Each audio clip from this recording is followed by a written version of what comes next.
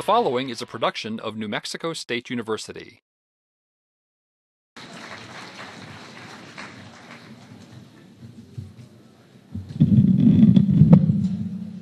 We'll let everybody kind of take their seats. We have some folks that I know have to head back, and thank everybody for coming, and especially let's give a round of applause for our military men and women while they're leaving the environment.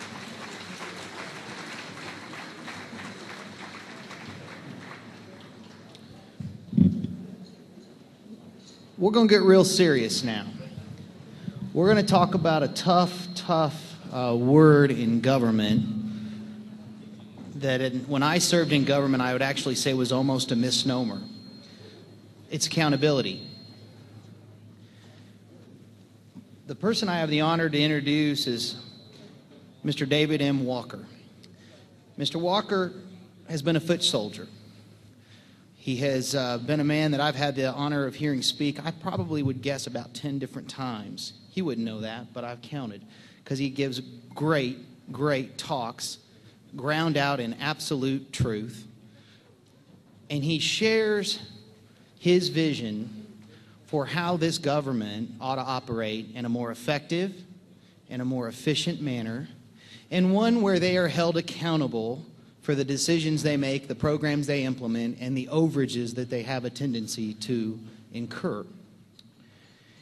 He served as our Comptroller General in the United States, and he served as the head of the Government Accountability Office from 1998 to 2008, 10 years, 2 different presidents, Mr. Walker.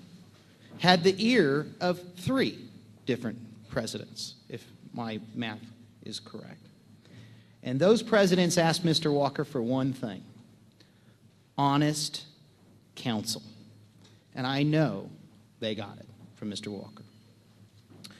Mr. Walker served as an accountant with Arthur Andersen before he served at the GAO. He was asked to serve in the government as a trustee of the Social Security and Medicare from 1990 to 1995. He also served under the Reagan administration as an Assistant Secretary of Labor for pension and welfare benefits. This man has been around government. This man understands how a balance sheet works, and he also understands the unique intricacies and the difficulties that bureaucrats, and I mean that in the most positive of sense, as I was one, how bureaucrats struggle with zero-based balance budgets, how to balance a budget, and how to try to achieve goals in the very difficult fiscal environment of the federal government. I would like to introduce Mr. David Walker and thank him for joining us here in Las Cruces, New Mexico.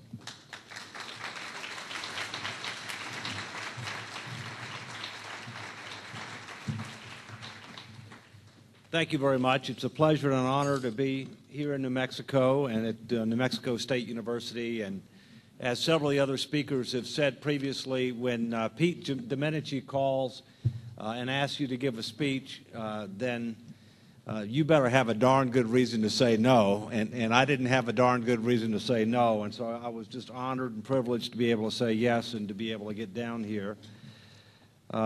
He is not only a fellow fiscal responsibility patriot, he's also becoming a friend. He obviously is a treasure to the state of New Mexico, and I'm sure that his legacy will live on for many years, but I'm pleased to be part of this second annual conference that hopefully will go on for many years. Let me start by saying that as Comptroller General of the United States, I didn't work for the President. I worked for the Congress of the United States, and the GAO is in the legislative branch, and we basically are about promoting transparency, ensuring accountability in order to improve the economy, the efficiency, and the effectiveness of our government. And we basically stated the facts, spoke the truth, told it like it was, made recommendations, and I'm pleased to say that over 85% of our recommendations were adopted. But we were part of the accountability mechanism to be able to provide a check and balance on the executive branch, which, while it does not end up making the laws, it has to execute with regard to those laws, and it's obviously very important. On my lapel pin, what you see on my lapel, which wasn't in my bio, but it tells a lot about me, are two things. One is a rosette that is a rosette of the Sons of the American Revolution, of which I'm an officer, and I live on property that George Washington used to own.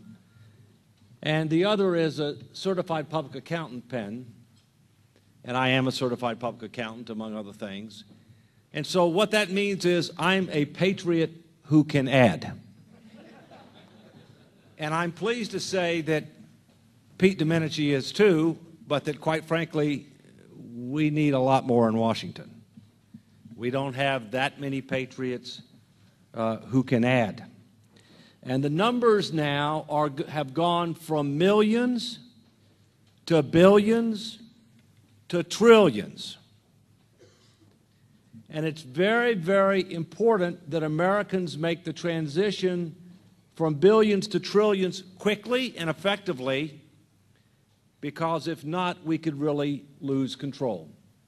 A billion is 1,000 million, a trillion is 1,000 billion, and in the 1930s, the country had to transition from millions to billions in not great economic times, and now we're having to transition from billions to trillions. And if we don't make that transition effectively, we're going to be in trouble, because if people think that a few $100 billion is not a lot of money, they're wrong.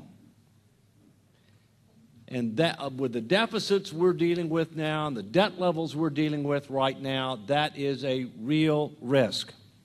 You know, today is Constitution Day,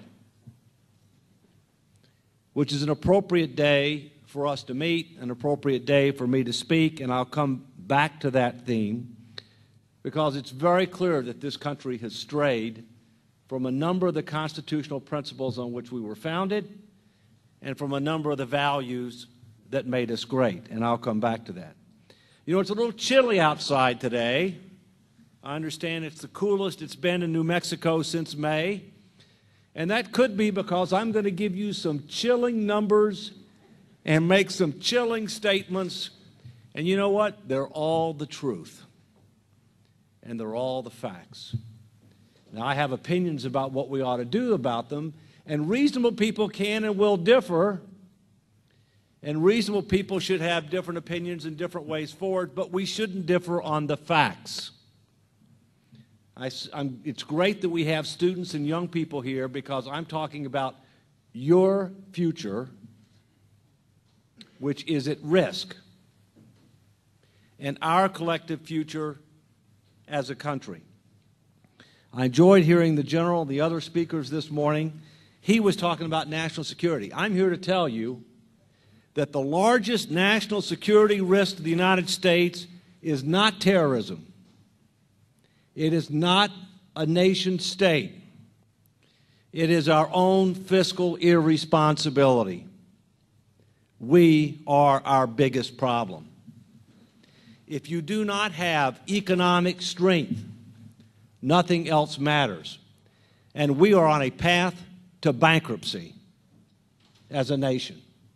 We need dramatic, fundamental, transformational changes, not reforms. We don't need nip and tuck surgery. We need radical reconstruction. And we can't do it all at once. But we have to first wake up to the reality that it needs to be done. We need to start soon. We need to have a plan to execute that plan. It is a generational challenge and beyond. It is going to take a generation or more for us to be able to put ourselves on a more prudent and sustainable path, but we need to start now. Because if we don't, our best years may be behind us. On the other hand, if we do successfully take up the challenge, America's greatest years can be ahead of us, and that's obviously why I'm fighting for America's future, along with Pete and others. I'm going to start off with talking to you about the 4 Ds: deficits, debt, dependency, and I'm from the South, the ditch. And I'll explain that. First, deficits.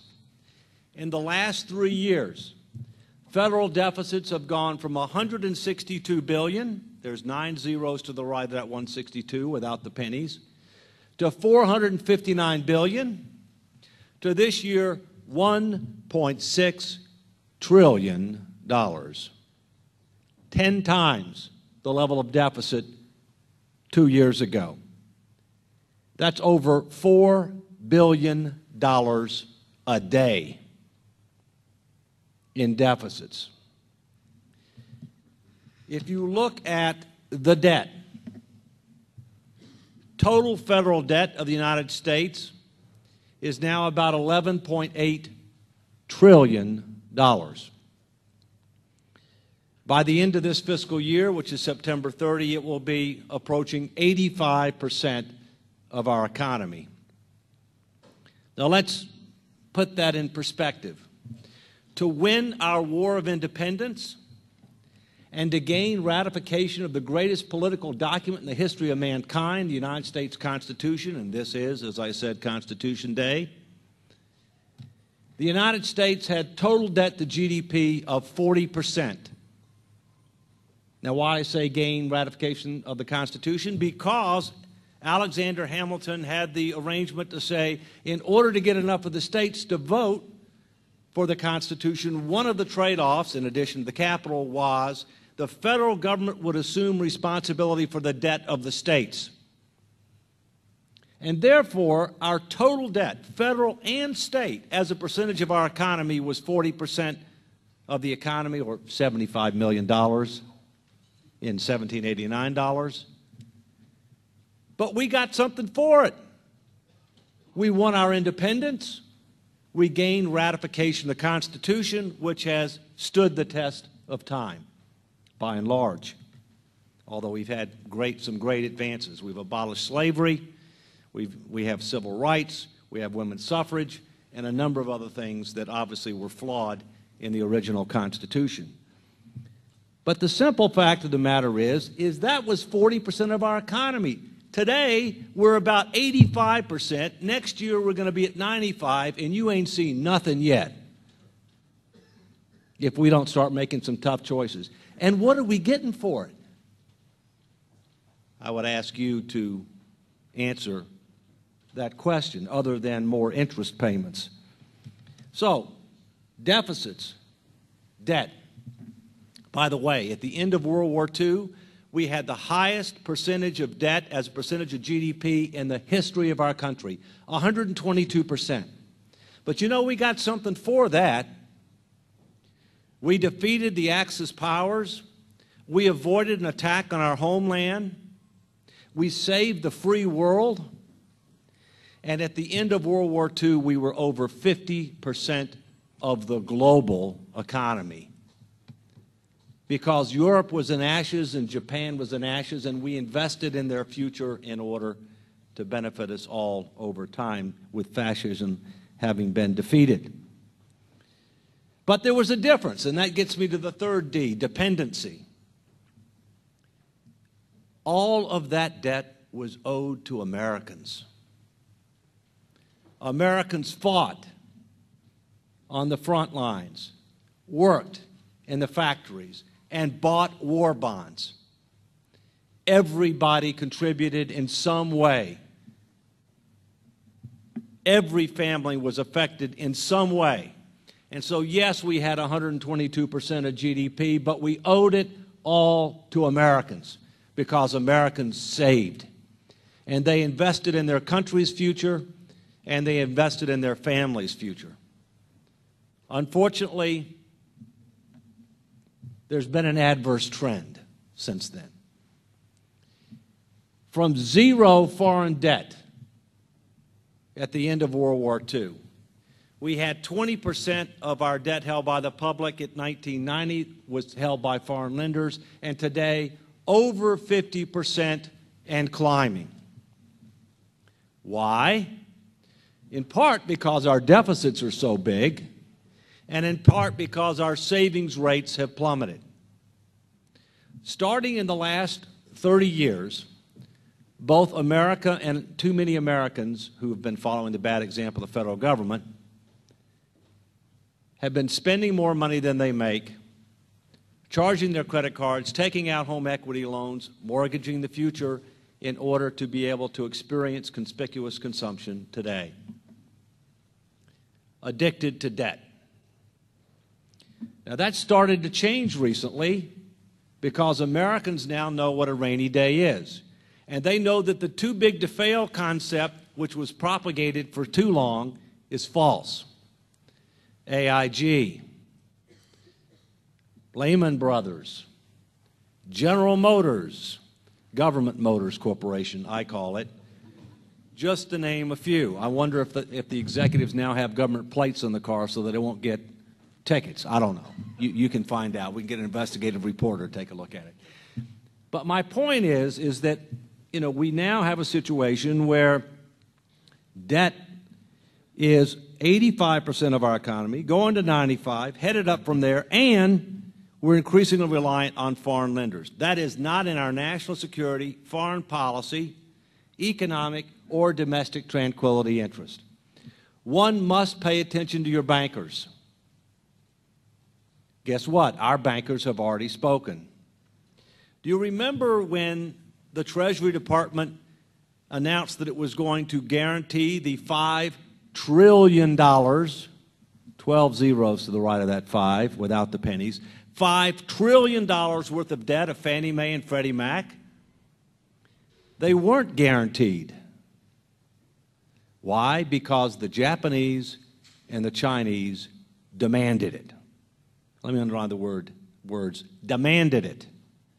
Because they held a lot of those bonds, and we have become unduly reliant on them and other foreign lenders, including OPEC nations, to finance our excess consumption. We must get our deficits under control. We must improve our savings rates, both as individuals as well as a country, if we want our future to be better than our past, because what is savings? Savings represents investment. With investment comes research and development. With research and development comes innovation, comes productivity improvements, quality enhancements. With that comes economic growth.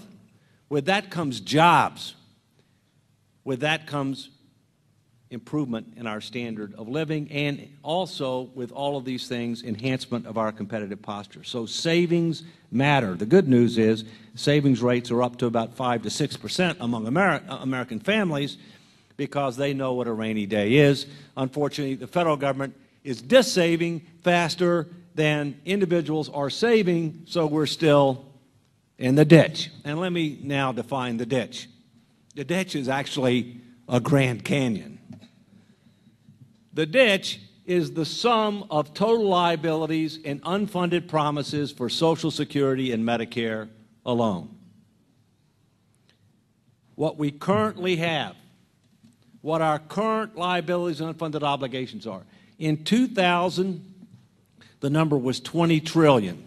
By the way, I'm only using the numbers for the next, the estimated funding balance for the next 75 years, but it's how much money you'd have to have today invested at Treasury rates to fund the promises, and how much do we have? Zip, cero, nada, niet. Nothing. All right? So, 2000, $20 trillion. 2008, $56 trillion. How much is $56 trillion? $184,000 per person, including newborn. No wonder newborn babies cry. And by the way, I told the general, I bet he's had gray hair since he was 2. He did not deny the assertion. But anyway, it's $483,000 per household. You know what median household income is in this country? $50,000 a year. So that means that the typical American household has an implicit second or third mortgage equal to 9 to 10 times their entire household income. But unlike a typical mortgage, there's no house back in this one. All you have is your citizenship. And that $56 trillion, I'm here to tell you, will probably be $63 trillion or higher by the end of this month. And we really won't know what that final number is until December 15th of this year when the consolidated financial statements come out, because only then will we know how many trillions in guarantees have the Federal Reserve, the FDIC, and other agencies made, like commitments and contingencies do we have related to all these bailouts, because most of these didn't go through the budget. But they'll have to be disclosed under generally accepted accounting principles. And so we'll see. But, you know, we ain't seen nothing yet, because it's scheduled to get much worse if we don't start making tough decisions. Don't get me wrong. We're in a recession. We've faced within the last year some unprecedented challenges with regard to financial institutions, with regard to housing and the ripple effect associated therewith. It was understandable and, in fact, necessary for government to take some action in order to try to deal with the crises, in order to stimulate the economy. Now, frankly, we wasted a lot of money because we didn't do it the right way, because only a third of the stimulus was truly stimulus, because we didn't have clearly defined objectives, appropriate criteria and conditions for the money that went to these financial institutions and these other players, and so we wasted a lot of money. But my point is this. There was a need for government to act in light of the recession, in light of these unprecedented non-business cycle challenges, and it did act in order to avoid a depression. And so it can be said that having a higher level of deficits and accumulating debt in the short term is understandable, acceptable, but that's not our real problem. Our real problem is not the short term. Our real problem is the structural.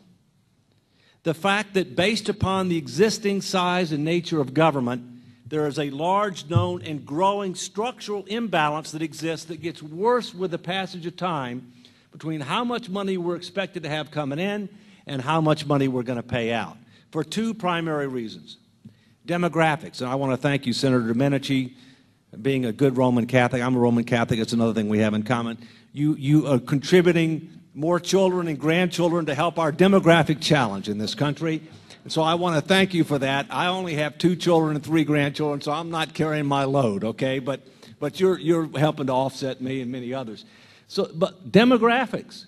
The fact that in 1950 we had 16 people paying in for Social Security, every person taking benefits. Today it's 3.3 to 1. By 2030 it's going to be 2 to 1. Every man and woman who are married will have their own retiree to take care of in 2030. Okay, I'm just, move on in. We're all in this together, okay?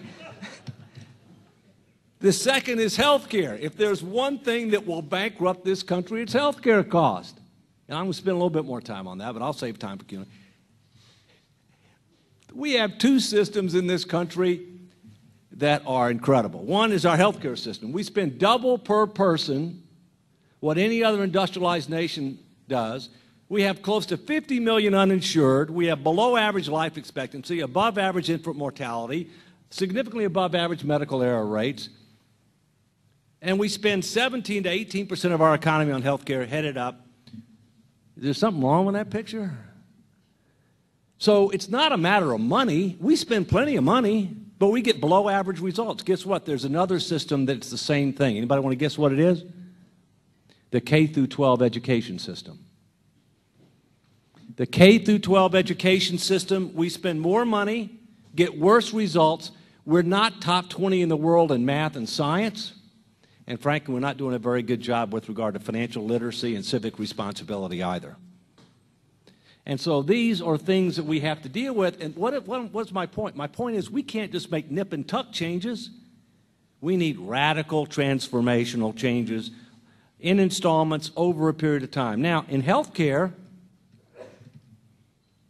we're talking about adding coverage. Now, I'm all for a level of universal coverage. But universal coverage will not reduce cost. That is an oxymoron. You cannot reduce cost by expanding coverage because of a simple principle, math. You know, remember what Einstein said. He was a pretty bright guy. One of the most profound things he said was, the most powerful thing on earth is not nuclear energy, it's the power of compounding.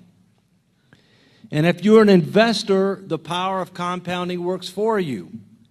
If you're a debtor, the power of compounding works against you. And I've already laid out the facts on that front. So what are we talking about health care? Yes, we need to achieve some level of universal health coverage, but I would argue a level that based on broad-based societal needs rather than unlimited individual wants, that we can afford and sustain over time. Preventative, wellness, and catastrophic. Yes, health care costs are the number one cause of personal bankruptcy, but that's because of catastrophic costs. That's not because of normal recurring health care costs. We can afford and sustain preventative, wellness, and catastrophic. We cannot afford and sustain a Cadillac level of coverage, but yet that's what Washington talks about. We have a health care system today where Medicare alone has $38 trillion in unfunded obligations. $38 trillion. And we want to add? Let me envision our health care system. It's a house. It's a mansion. Let's call it the White House. It's built on a sinkhole of sand. It has a cracked foundation. The plumbing leaks, the roof needs repair, and it's mortgaged for more than it's worth. So it is basically a structurally unsound and financially unsustainable system, this house. But what do we want to do? Let's add a new wing. Let's build it out of the same materials. Let's attach it to the same structure. And yes, we'll pay for it over 10 years, but what about beyond 10 years? And what about the tens of trillions of dollars in unfunded obligations that we already have? When are we going to figure out how we're going to pay for them? It's easy to eat your dessert. By the way, did you all eat your desserts here today? It's easy to eat the dessert, but we have to start eating our spinach. By the way, I like spinach. We have to start eating our spinach, and we have to recognize reality. You know, we're number one in the world on health care costs. You know the other thing we're number one on in the world in the health area? Obesity. Nobody's even close. That's not a good thing, because obesity is a leading indicator of heart disease, diabetes, joint problems, among other things. We need to focus on cost first. And yes, we need universal coverage, but ultimately we need to achieve four things. Universal coverage for basic and essential. It's affordable and sustainable over time that won't bankrupt this country. We need to control cost. We need to reduce cost, reduce the rate of increase in cost, and get to the point where health care costs are not growing as a percentage of our economy. There is a limit of how much of our economy we can and should dedicate to health care and be competitive and have our standard of living improve. We need to move to evidence-based medicine. We need to change our payment practices to pay for results rather than doing more. We need to instill more personal responsibility for our own health and wellness. We need to be more responsible and accountable. Let me transition now to the Constitution. You know, this country was founded on some important principles, and I'm not going to talk about all of them, I'll just talk about a few. Personal responsibility. Today, too many Americans think they're entitled to things just because they're physically within this country.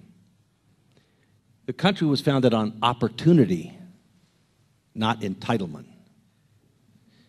At the beginning of this country, we had debtors' prisons.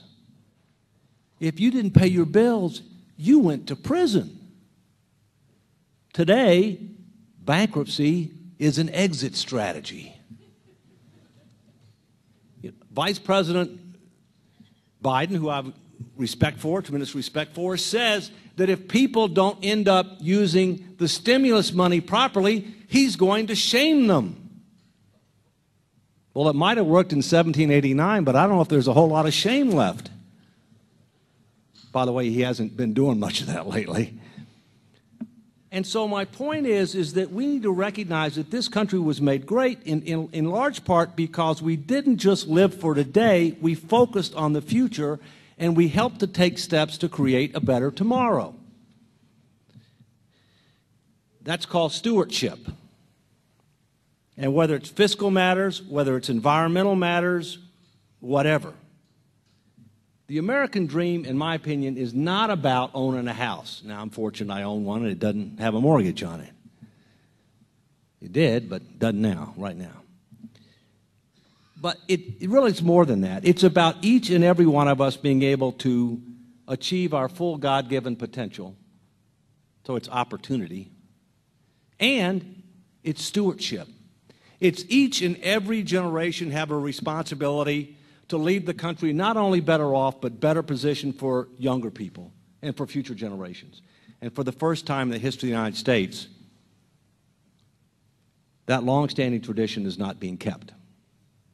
This country is not today better positioned for the future from a fiscal, environmental, and other critical ways. And that must change. But for that to change, the first three words in the Constitution have to come alive. Anybody know what they are? We the people. We the people are responsible and accountable for what does or does not happen. We have a dysfunctional democracy. And the only way that we're going to be able to deal with this is if the power of the people says in large enough numbers that enough is enough. We need to get back to basic principles and values. We need to make sure that government is focused on areas that only government can handle. We need to take care of those who truly need help, but government should not promise more than it can deliver or try to do things that it has no competency in being able to do. Let me end on a positive note, but before I do, give you this challenge. This is not just about numbers.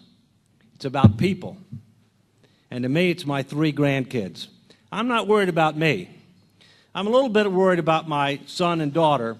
I'm very worried about my 8-year-old, 6-year-old, and 3-year-old grandchildren. Because their future will not be as good as my present if we don't start dealing with these problems. And that's unacceptable to me. So it's not just an economic issue, it's a moral issue. We are mortgaging the future of young people. We're engaging in massive taxation without representation because there's 2 kinds of taxes. There's current taxes and there's deferred taxes, and deficits are deferred taxes. That's what they are, with interest. And so we need to recognize the reality that we need to get our act together. The federal government needs to start leading by example. We need to put our financial house in order once we turn the corner on the economy, or else we could have a much bigger economic crisis, a much bigger economic crisis than we've seen in the next year. And it won't just be in the United States, it'll be global. But yes, we can succeed. We can reimpose tough budget controls like the ones that existed in the 1990s that took us from large and growing deficits to large and growing surpluses. We can reform Social Security to make it solvent, sustainable, secure, and more savings-oriented. You will get Social Security. You'll get it at a later age, possibly in a somewhat different form. You'll get it. We can reduce health care costs. We can achieve those 4 objectives of coverage, cost, quality, and personal responsibility. We can reform our tax system to make it simpler, more equitable, more competitive, but to generate enough money to pay our bills and deliver on the promises that we intend to keep. We can re-baseline government, separate the wheat from the chaff between what government should be doing, what it shouldn't be doing, what works, what doesn't work, focusing on the future rather than perpetuating the past. We can do all of this, but the people are going to have to demand it. It's going to take extraordinary processes because the regular order does not work. Stay tuned in January. Our foundation is fighting for America's future. Our website is pgpf.org, pgpf.org. Please check it out. We are fighting for America's future. We're fighting to promote federal financial responsibility and personal financial responsibility. And in January, we will launch, and you heard it here first because we just agreed on this morning, the Come Back America campaign, in order to try to promote more responsibility and accountability today to create more opportunity tomorrow, in order to make the pain for political elected officials more for doing nothing rather than making tough choices that might involve some shared sacrifice for all today to create a better tomorrow. We must make the political price of doing nothing greater than the political price of doing something that will help keep this country great and make sure that we discharge our responsibilities to younger people and to future generations of Americans. Thank you very much.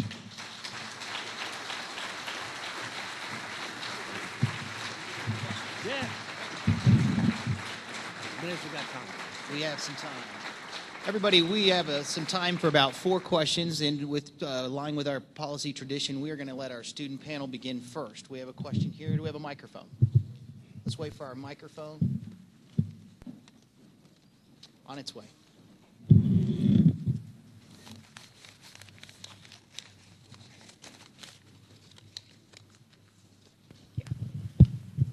Good afternoon. My name is Cressa Muhammad. I'm a master's student here studying economics. Thank you so much for your presentation. You alluded to Americans' personal responsibility when it comes to their own finances. And my question is kind of twofold.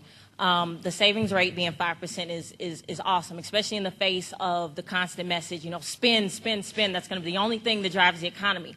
But how do you maintain that, especially in an era where there's a rumor we're coming out of the recession, but we're expecting high inflation and a falling dollar. So how do you maintain and increase that savings rate as we approach the coming months? Well, first, government is kind of duplicitous with regard to some of the things that it takes us. First, don't follow the example of your government. That's the first thing you do. Government does not lead by example. It spends more money than it makes, but it has the ability to do things that we can't do. It can print money, and it can raise taxes. All right? And it's going to do both, by the way, on a lot more people than people making $250,000 more. Why? Math. It's that troubling word that just keeps coming back. The answer is this economy became overly dependent on personal consumption. We got too high. What did the government tell us to do after 9/11? Go buy stuff. I would respectfully suggest that was not the message that we needed to get after 9/11, but nonetheless, one can't change history. Look, here's what I think the situation is. Americans are ahead of their elected officials. The number 2 thing that Americans are worried about right after the economy is escalating deficits and debt, increased reliance on foreign lenders, and they're scared. They're concerned about their security, the security of their families. That's one of the reasons they're consuming less, taking on less debt, saving more. I think we're going to see a change. I think Americans are going to save more than they did in the past, not be as bad on conspicuous consumption, be more prudent on their use of credit, and that means that growth rates for the economy when we come out are going to be somewhat lower than historically they might have been, but potentially more sustainable if the government changes monetary policy and if the government changes fiscal policy. I have a lot more confidence in the Federal Reserve being able to change monetary policy when it needs to than I do the legislative and executive branch changing fiscal policy. It's a real challenge because our greatest risk is inflation, a significant drop in the dollar, and the adverse consequences that could cause. And I think it's important that we listen to China, we listen to others. They're getting nervous about whether or not we're going to put our financial house in order. We're not going to default. This country's not going to default. But the question is, what's the dollar going to be worth that they're going to get repaid based on? All right? And by the way, if they figure out that we're not going to put our house in order, or if they're getting concerned about whether or not we will and when we will, then they will charge us higher interest rates through supply and demand. And but the numbers that I talked about, by the way, don't assume higher interest rates. So that would obviously even make it more challenging. I think we're going to have automatic savings as part of Social Security reform. My personal view is We need to reform Social Security to make it a defined benefit system. You're going to have to work somewhat longer to be eligible for the benefits. Strengthen it for people near poverty, somewhat less benefits on a relative basis for the middle and upper income. And we're going to need to also add an automatic savings account on top that would go into a real trust fund. The government doesn't have trust funds. It has trust the government funds. Real trust fund with real investments, with real fiduciary responsibility and liability that would give people a pre-retirement death benefit, a supplemental retirement benefit, something to pass on to your heirs if for some reason you die before those funds are exhausted. But we need a defined benefit base because it is the foundation of retirement security, and we need to make sure it's strong and secure. Hi, my name is Ana Villalobos, and actually my question is somewhat similar to Crescent's question. I really like the fact that you made mention that today is Constitution Day, and I think unfortunately, given the kind of society that we live in today, we've made several references to the role of government, but I think that's something that we often forget, or I don't think is made mention enough, is really also the kind of influence that corporations have as well in terms of special interests in Congress.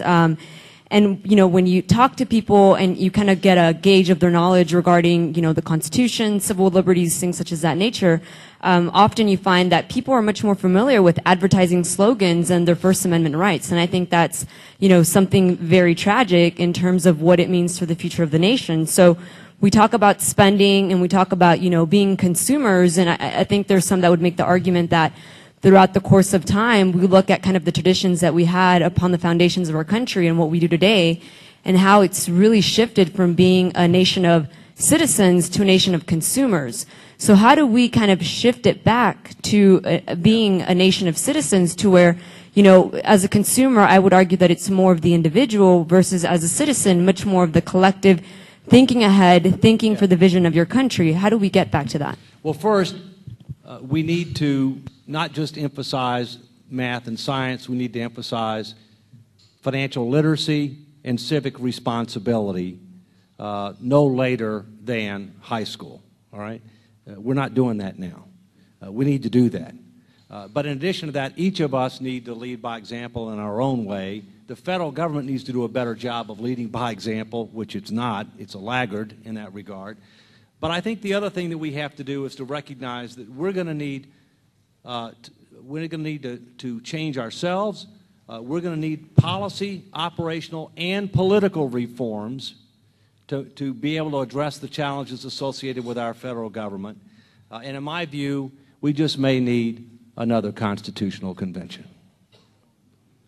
But one that would be called for by a requisite number of the states, and where in order not to open up Pandora's box where you don't know what you're going to get, where the states would authorize a vote on a short list of specific issues, and their delegates would take on those short list of specific issues to help our democracy be more representative. That includes things like redistricting, campaign finance, and a variety of other issues. In order to put a limit on the federal credit card, we have no limit on the federal credit card now. We need a constitutional limit on the federal credit card. Actually, we have one. The Chinese just haven't told us what it is yet. One more question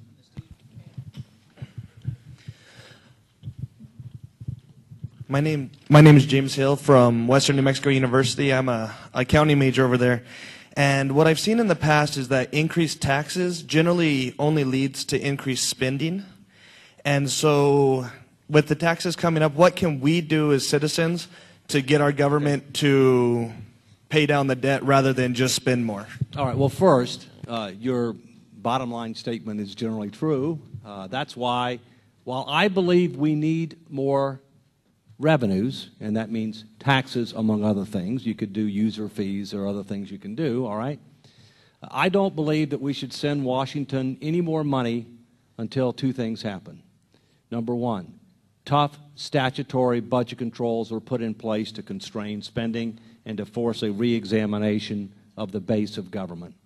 All right, and number two, that we've put a process in place that will enable a grand bargain, which is what President Obama said he wanted to achieve, to try to be able to achieve Social Security, health care, and tax reform in a way that we can make a big down payment or a big reduction in the $63 trillion plus in unfunded promises, gain some credibility and confidence to be able to go on and deal with the rest of it over a generation or more. I wouldn't send them more money until those things happen. But they're going to need more money. They're going to need more money, all right? Now, understand this. The longer we wait to achieve this grand bargain because of the miracle of compounding, the more changes we're going to have to make, the less transition time, the more potential risk of foreign lenders losing confidence in us. The longer we wait, higher taxes are going to go. Let me tell you why. 3 reasons. Number 1, here's that sticky word again, math. Number 2, demographics. The more and more people will be enfranchised in existing entitlement programs, and therefore you won't be able to make as many changes otherwise you would like. And number 3, political activism. Not all segments of society are equally politically active. For example, young people this last year were more active than they have been in a long time. But guess what? Not any more active than any other aspect of. In other words, the turnout for this last election was higher across the board. And therefore, even though young people were more engaged than they had ever been, they weren't so much more engaged than everybody else that they really made that much of a difference. And so young people really you got to really take it to a new level, because we're talking about your future.